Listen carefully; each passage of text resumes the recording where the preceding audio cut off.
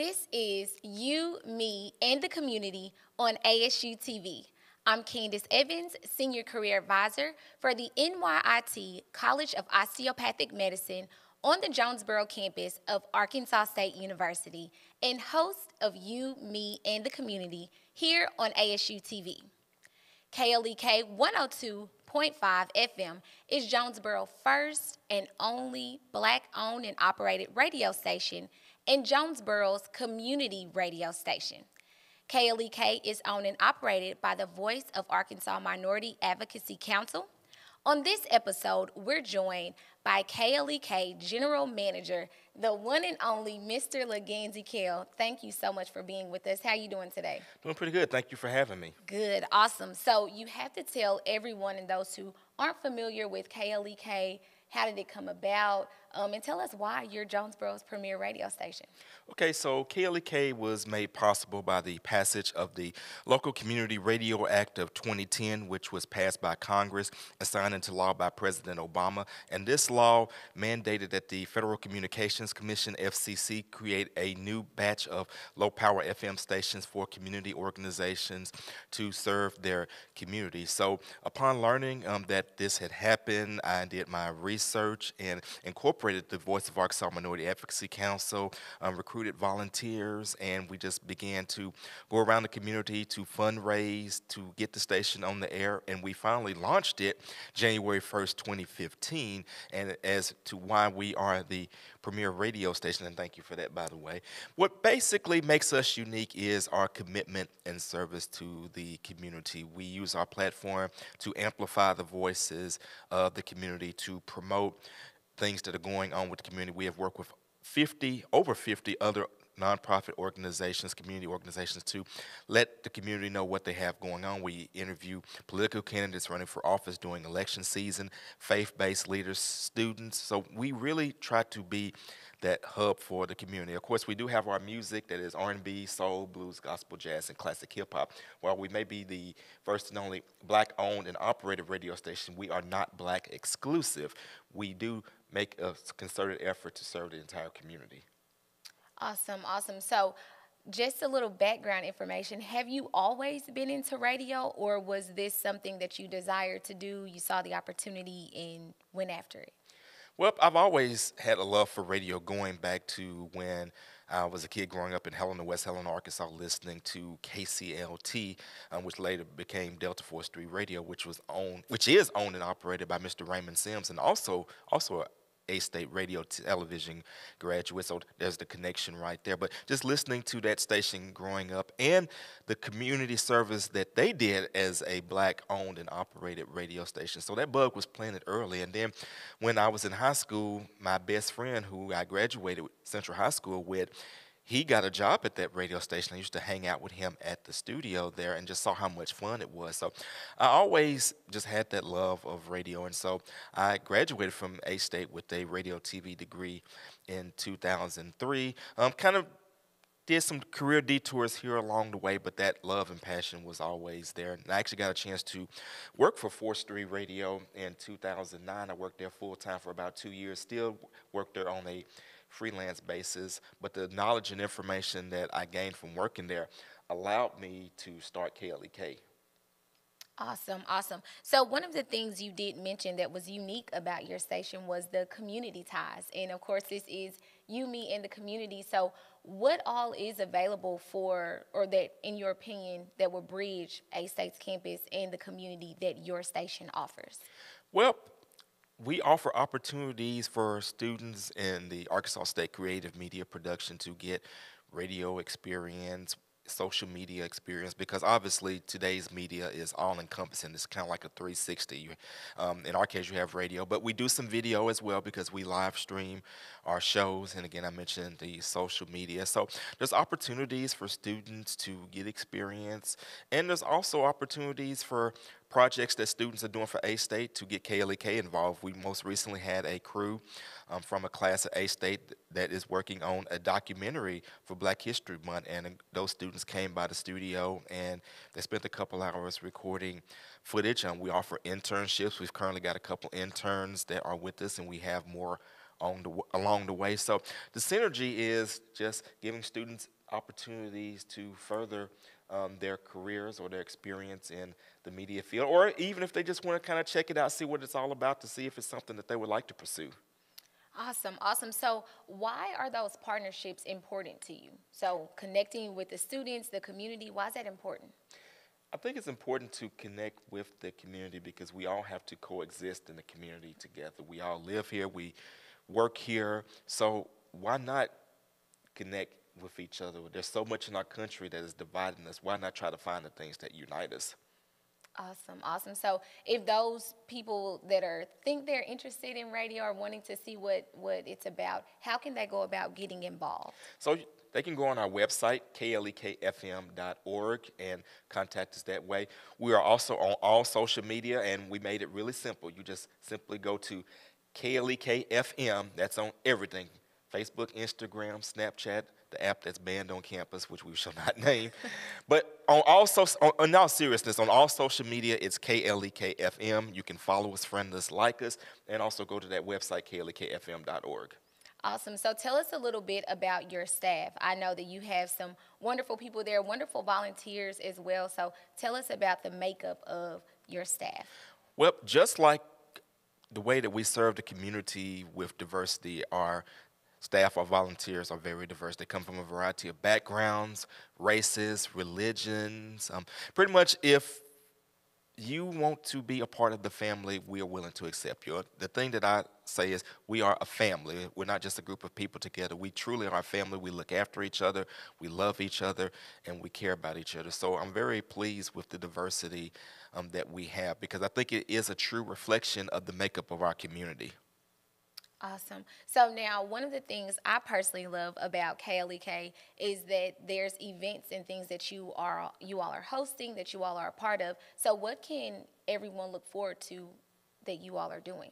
Well, actually, coming up this weekend, tomorrow we have a financial seminar that we are working with Centennial Bank on. It's going to be at our KLEK studio, 1411 Franklin Street, from 6 to 7 p.m. There will be free food provided, and you'll get a chance to just get some financial literacy tips. And then this Saturday from 6 to 9 p.m. at James Bickham Studios, 221 Main Street in Jonesboro, there's going to be an open mic night. So if you've got any kind of skills on the mic, poetry, rap, karaoke, whatever it is. I think I even had someone come by and said they're an opera singer. But if you got any kind of skills on the mic, you can come participate as well. And then as we get ready to go into March, we are spotlighting women for Women's History Month. We took nominations all through the month of February, and at least one woman per day, based on the nominations that we got, will be featured on our radio and social media platforms. So we're definitely excited about that.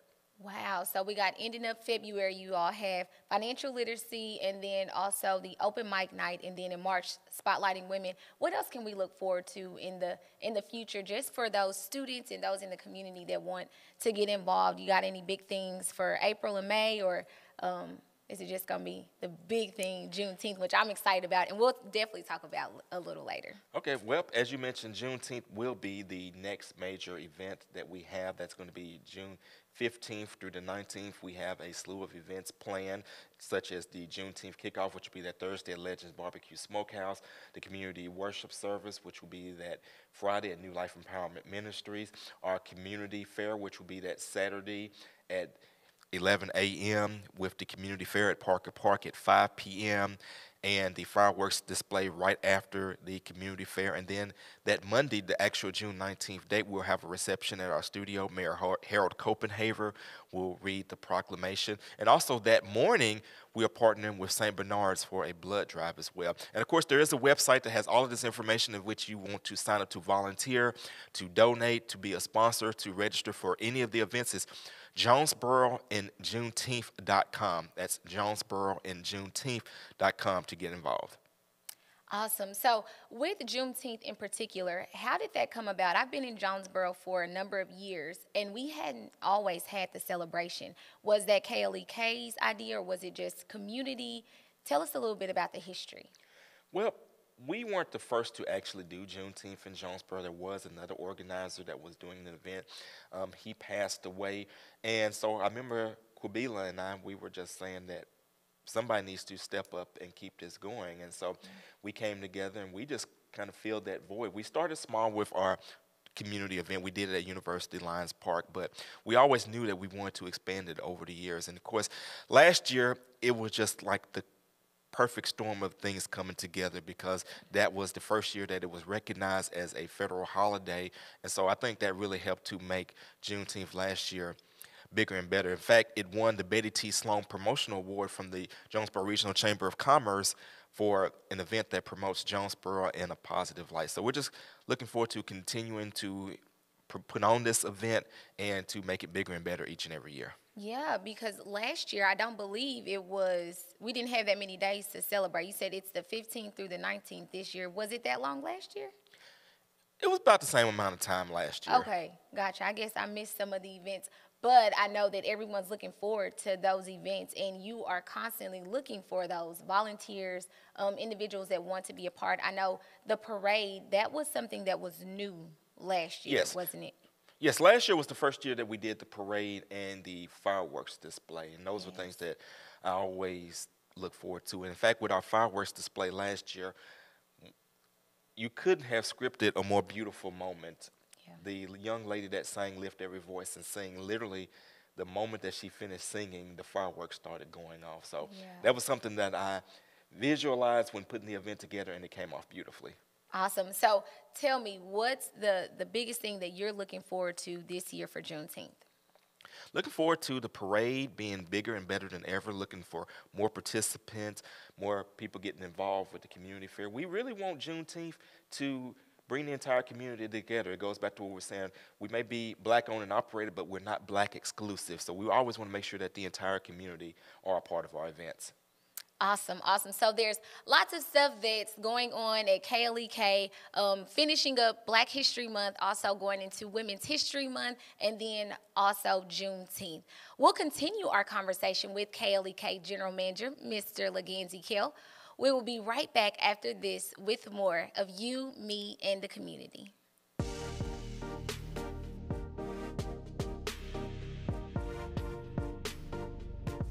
ASU-TV, shows like Red Wolf Roundtable, ASU-TV News, Westside Football, and more.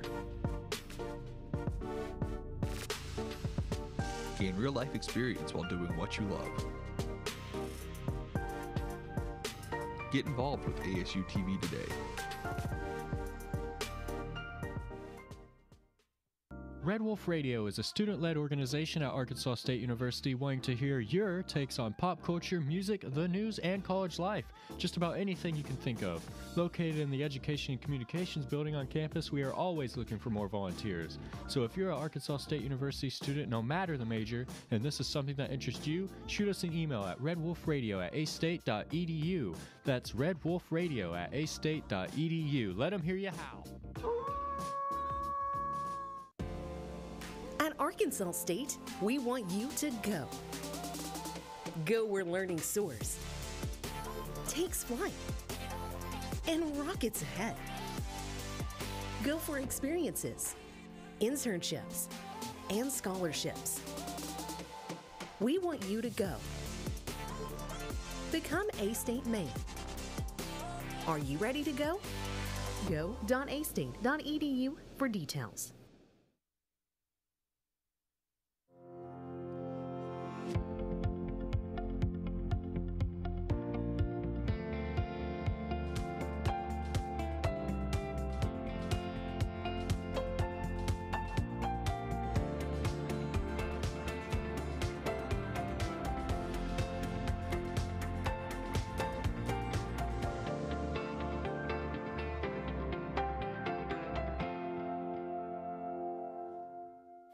Welcome back to You, Me, and the Community on ASU-TV.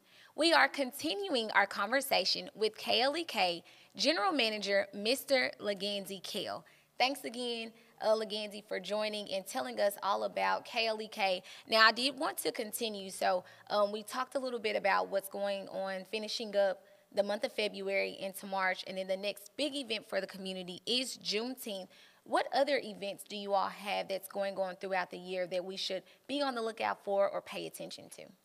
Well, in addition to Juneteenth, at the end of this year, we are going to be doing our annual Kwanzaa celebration. And of course, Kwanzaa is a holiday that, again, it's not just black exclusive, starts the day after Christmas and goes through January 1st, which talks about the 7 principles, which are positive things to help uplift mankind. But we're going to actually do a little bit of a twist to it. We're actually going to tie into Kwanzaa an awards event. And based on those 7 principles of Kwanzaa, there's going to be an award for each one. So, example, there'll be self-determination. There'll be one on faith. There'll be one on cooperative economics. So people will be able to nominate individuals and organizations that represent those 7 principles. And then our signature award will be the Quabila Jones Memorial Be Intentional Award. Well, this will be for the person or the entity that exemplifies community service in the community, and that is tentatively scheduled for December 16th, and we just recently toured the Cooper Alumni Center, so looking at hosting it there. We haven't quite finalized things yet, but that is what we're looking forward to. So we're actually excited about that, so that people in the community will be able to nominate individuals for awards. And of course, we have other award categories for different people, organizations, and businesses in the community as well. We're going to call that the KLEK Family Award. So basically, because I consider everyone that supports KLEK as a part of our family, it'll be a chance for the community to just recognize their favorites. Wow. So how did that particular award ceremony come about? I know you all always do the Kwanzaa, but with the awards, how did that come about? Well, again, one of the big things about KLEK is we definitely still want to stay true to our roots of supporting the black community. Yes, I do say that we are a black-owned operator, but not black exclusive, but we still do have to give our flowers and recognition. So this is just a way to recognize people that are doing great things, and to also draw greater attention to Kwanzaa itself, kind of like how we added the parade and the fireworks display to Juneteenth, and now it has become a bigger event. This is a way to make Kwanzaa a bigger event, because basically Juneteenth and Kwanzaa are 2 major holidays in the African American community, and we at KLEK, we want to make them as big and as possible as Jonesboro, because that's going to help us to fulfill our mission to educate, entertain, and empower the community by creating these big events that will bring the community, while at the same time educating them on the purpose of these events. Wow, that's awesome. So in between your big events, you are everywhere. What's your motivation to show up at community events? You live stream almost every event for the community to watch. So why? Because you're busy. So why, after hours, come to the events that are on campus, that are around the community? What pushes you and drives you to do that? Well, it goes back to something with what my mentor, Mr. Sims, told me. When you serve the community will serve you.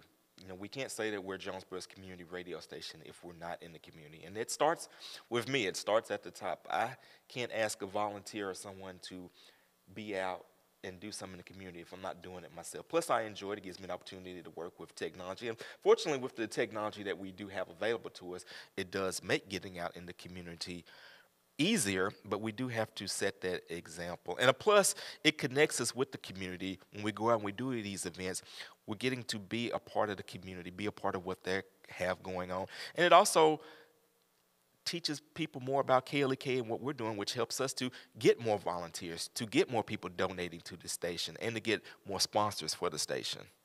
Yeah, so during the break, we talked a little bit about how you all continue to run. So if people are wanting to donate, or if they're wanting to get a sponsorship, how would they go about doing that? So yes, as mentioned, our station is owned by the 501c3 nonprofit, the Voice of Arkansas Minority Advocacy Council. So the way in which we are funded are by individual donors and by business sponsors. And of course, we have fundraisers. We get a few grants too, but it's mainly the donors and the sponsors. And so if you would like to donate or to sponsor, again, you can go on our website, klekfm.org. That's klekfm.org. If you would like to financially support. If you cannot financially support, share a post on social media, help spread the word, volunteer. Any way in which you can support is greatly appreciated. Awesome, awesome. So are there any major partnerships that you want to highlight? Is there any big things in the works that KLEK is working with other organizations in the community? We don't have any current projects, major projects that we are partnering with. We do have major sponsors. So one of the things that we have at at the KLEK building is our donor wall, and it is organized by donors by total lifetime donations from $100 up to $1 million. We haven't hit that 1 million just yet, but right now our highest tier is $25,000, and we just had 2 new members of our $25,000 club, the McDaniel Law Firm and Dr. Lowry Beck, owner of Apache Drive Children's Clinic here in Jonesboro. They joined First National Bank, who first joined the $25,000 club in 2018, and we just had a new member of our $20,000 club, Crowley's Ridge Development Council. So those are just some of our biggest sponsors, but again, we are just as thankful for those who give $1 as that give $25,000. So we just, again, appreciate everyone that supports us. Awesome, awesome. So tell us about the future of KLEK, because you all have made leaps and strides just in the few years that you have been established. So tell us more about what you have in store. Well, what we have in store is more educational programming. One project that we're currently working on, which I'm very excited about, is our KLEK Civics Minute, and that's going to be a 1-minute segment that gives tips on how government works, because I think in today's political discourse, there's so much misinformation. So many people just do not know how government works, and because of that, they are just not interested in voting and in the political process. So by having these educational moments, we're hoping to bridge that gap and encourage more participation in the process. Again, we're not going to ever tell people who or what to vote for, but we will educate them on how government works so that they can get involved and be more informed and help to make those decisions and elect people who best represents their interest. Awesome. So that's one program. What else do you have in the future? Well, we are expanding our mental health segment because mental health is very important to us. We started that about a couple years ago, and that's going strong, but we want to expand on that. We are always looking to upgrade our facilities at the station, and we just kind of take that a bit at a time, but we've done some video upgrades, and we've done some audio upgrades. So we're also upgrading the building itself, and long term, we want to eventually purchase the facility in which we are at. So at some time, it could be as early this year, we may launch a major fundraiser that would help us to outright purchase the property. Awesome. So anyone, you stated earlier, anyone can come in and tour the facility. Again, state your address for those that want to go by and see all the wonderful things that are going on at KLEK radio station. We are located at 1411 Franklin Street in Jonesboro, and I tell people, when you type into your GPS, once it tells you to turn on to Franklin, look for the radio tower behind the building, because sometimes the GPS may throw you off a little bit. But as far as studio tours, go on the website, klekfm.org. You can actually click the About Us section, Contact Us, and you can actually click the link, and you can actually reserve a time to see the studio, and we will be happy to show it to you. Awesome. Okay, so one of the things that I did want to highlight is KLEK, the name itself. I've heard this story several times, but I definitely want to give you the space to share with those who may not know how the name came about. So the name KLEK came from my late mother, Lovey Edmond Kell, as a way to honor her. She passed away in 2012 from complications from breast cancer, and of course, for those who may or may not know, every radio and television station has a series of call letters. And so the K in KLEK, that's because our station is located west of the Mississippi River. So the LEK was her initial. So in the process of getting the station, I remember wanting those call letters and applying with the FCC for them. Actually, the Coast Guard actually had those initials, so I actually had to put in a request to the Coast Guard for them. Luckily, they weren't using them, so they did release them, and the FCC granted us those call letters, and that's how the name of the station came about. Awesome. That is always so amazing to hear and so special to hear as well. I do want to also highlight how people can listen in. I know my mother tells me she listens in on her phone. Yes. So the different ways that people can listen in to the station. So you can download the KLEK app on your iPhone or your Android phone, or on a browser, whether it's a web browser or a mobile browser. Again, that website, klekfm.org. We are on the Live 365 app, and we are on the TuneIn app. If you have an Alexa, you can say, Alexa, play KLEK, and you can listen that way. Awesome. And, of course, 102.5 FM in Jonesboro. Yes, and I love that on your particular radio station you have special programs. So you do involve the community in so many different ways. Are there any, like, let's just say students or someone in the community wanted to pitch a show to you? Are you open to hearing about those ideas, or do you have a list of things that you desire to put out? It's a bit of both. There are things that I would like to see, and we also accept ideas from students. We have had student programs on the station before, such example, the most recent one was Let's Talk About It, Full Disclosure. That was a group of A-State students that did that show for about a year, and before that we had Melanin there. That was a show from a millennial perspective. So we are always open to ideas from students if they have those. And of course, that's another way of going back to an earlier question you had of connecting students with A-State to the station, and that would be by if someone has an idea for a show or a podcast that they would like to partner with KLEK on, we would definitely welcome it. So again, klekfm.org, contact us, tell me what you got, and let's sit down and talk about it and see what we can do. Awesome. So one more thing before we wrap up, I do appreciate you. Tell us about the events that are happening this Friday and Saturday one more time for those that are wanting to come out and be involved. Well, once again, this Friday we are hosting a financial seminar with Centennial Bank. That's going to be at our studio, 1411 Franklin Street from 6 o'clock p.m. to 7 o'clock p.m. Free food will be provided. And then this Saturday from 6 p.m. to 9 p.m. at James Bickham Visual Studio, 221 Main Street. That's going to be our poetry and open mic night. Doesn't matter if you sing, rap, poetry, anything if that involves using your mouth, you're welcome to do it. You don't have to pre-register. Just show up at the door and show us what you got. Awesome. So, again, lots of wonderful things going on in the Jonesboro community this Friday and Saturday, and then we'll go into March with Women's History Month. Then the next big event will be the Juneteenth celebration and then the Kwanzaa celebration. But one thing that I know is that we will see Mr. Leganzi Kell and those representatives of KLEK out in our community. So that will do it for this edition of You, Me, and the Community. I want to thank my guest, KLEK General Manager, Mr. Leganzi Kell. I also want to thank Instructor of Creative Media Production, Mr. Dustin Sullivan, and his students who are behind the scenes running the show. Thanks to engineers, Derek Herring and Mr. Clayton Holderfield, along with graduate assistant Jacob Nee for all the help as well. We'll see you next time for another episode of You, Me, and the Community. Thanks for watching.